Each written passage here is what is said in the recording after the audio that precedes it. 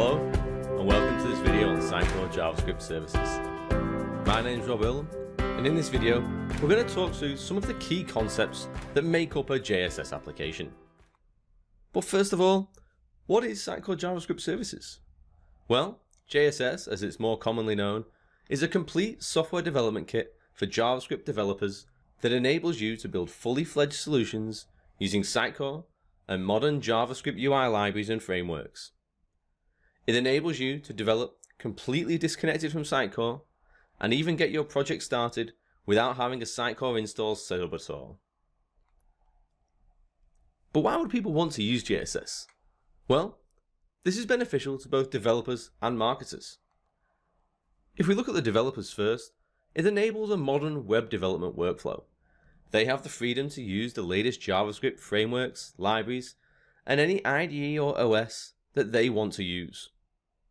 It makes installing Sitecore optional during development, meaning you can build fully fledged Sitecore solutions, be they websites, progressive websites, single page applications, all the time while being completely disconnected from the Sitecore platform during your development process. You can automate the application integration. With a code-first approach, your app can be imported into Sitecore, and JSS will take care of the generation of all the necessary artifacts. But this is also interesting for marketers too. It allows the marketers to maintain full control, not only over content, but also over presentation and marketing features as well. As opposed to a typical headless CMS deployment, where marketers lose control over the presentation aspect and experience management, with JSS, you can leverage the full experience platform capability, including experience editor support, page-level content composition, personalization, multivariate testing, tracking, and analytics. It allows you to achieve a faster time to market and more experimentation. You can do most of the development without having to integrate with a Sitecore platform. You can experiment more by building the app in a standalone environment, testing the UX, and then finally doing an automated integration afterwards. So how does the architecture of a JSS application look? Well, you start off with your development and your CI environment. And your JavaScript developers can use their favorite IDE of choice. Maybe they like to use Visual Studio Code, maybe it's Atom IDE, maybe it's Sublime Text. They can use the one that they're happiest with. They go through their development process, and once they're happy, they use the supplied import service to import this application as a series of items in the Sitecore content tree. Once the items exist in Sitecore, they're then made available to a series of different services that provide the JSS functionality. You have your GraphQL, OData, Sitecore Services Client, and various other data APIs. You have the dictionary service. You have your view engine, which is powered by Node.js and does your server-side rendering. And finally, you have your layout service.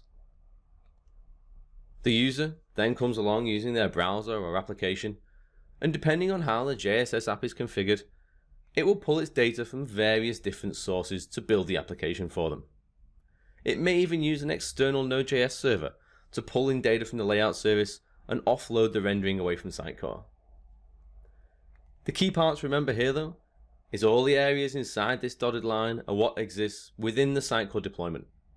Everything external to that is not part of the Sitecore installation.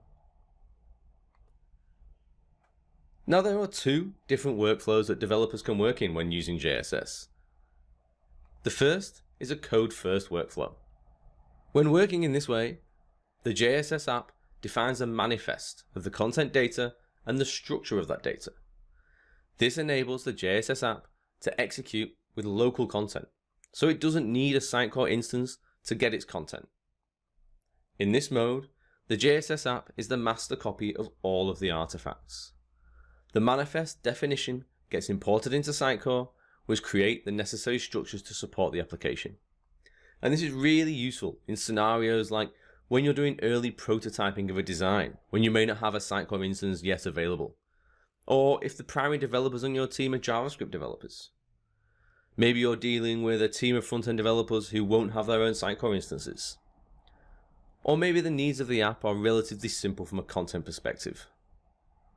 The other approach is the Sitecore first workflow. When JSS is used in a more traditional Sitecore setting, the Sitecore first workflow may make more sense. In this mode, the JSS app consumes data from Sitecore, but has no responsibility for defining the structure of that data, or which components are registered with Sitecore.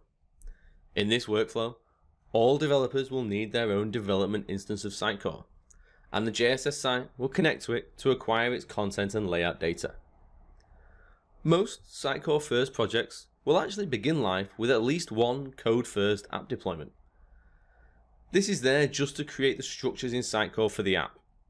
Things like the app route, the rendering route, the template route.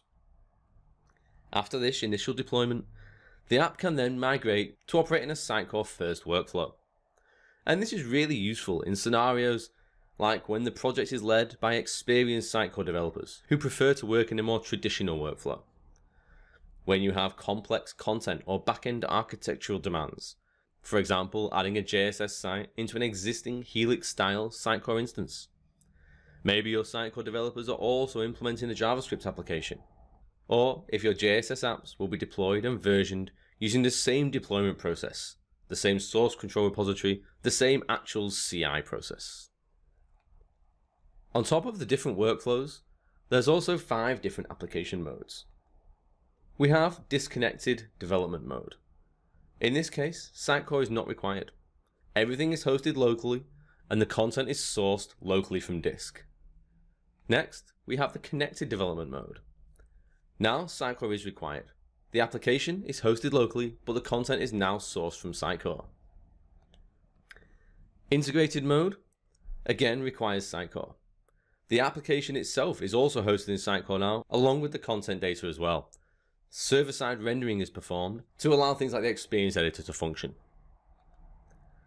Headless server-side rendering mode is similar to the integrated mode. However, the rendering is now performed by a Node.js server, and it pulls its data from a Sitecore content delivery instance. Finally, we have API-only mode. Here's where you consume personalized Sitecore layout data using any platform that understands the JSON data we return. So let's take a look at each of these in detail.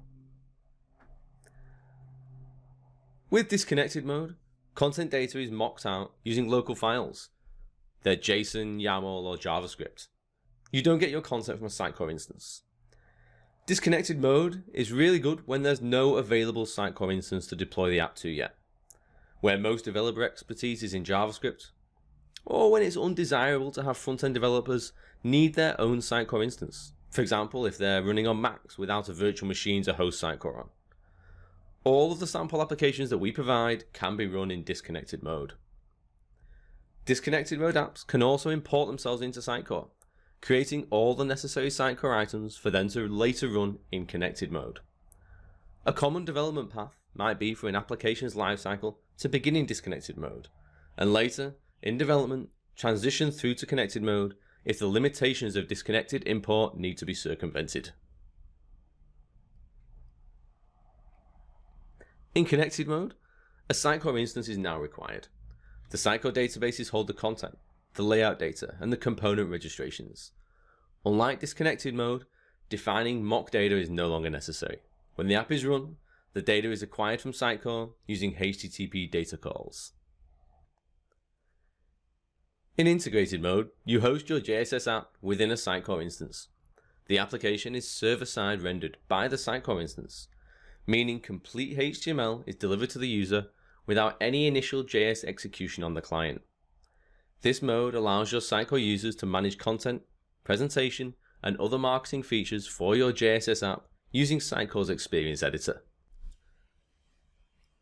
In headless server-side rendering mode, the application can be run on any platform that supports Node.js and Express, opening up inexpensive rendering engine scaling.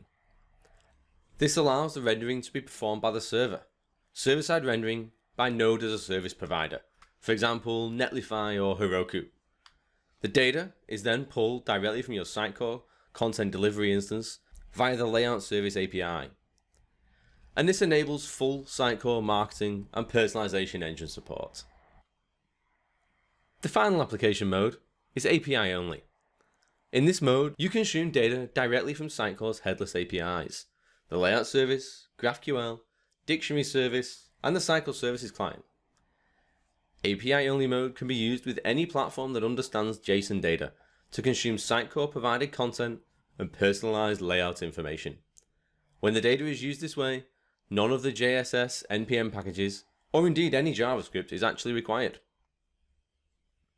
Now, when you're going to interact with your JSS applications locally, you do this using the JSS Command Line Interface, or CLI. Once installed, this gives you all the commands you need to interact with your application. You can, for example, use the create command to start a new project from scratch. You can use the start command to run the application in one of the different application modes we've just discussed. You can also use it to push your changes into your Sitecore instance. There's a lot of other commands which I haven't gone through here today, but if you use the -- help toggle, then you'll get a list of all the commands that are available to you. As I mentioned before, JSS gives the developers to use modern JS frameworks, and we support React, Angular, and Vue. Which framework you use for JSS is a matter of opinion. We provide equal support to all three. Now, this is a lot to take in, and it's very different to any other Sitecore module we've released previously. So what's the best way for you to dive into this? Well, if you head to jss.sitecore.com, you'll find all of the JSS resources you need to get started, including some sample applications and step-by-step instructions on how you can get those running locally. Thanks for watching.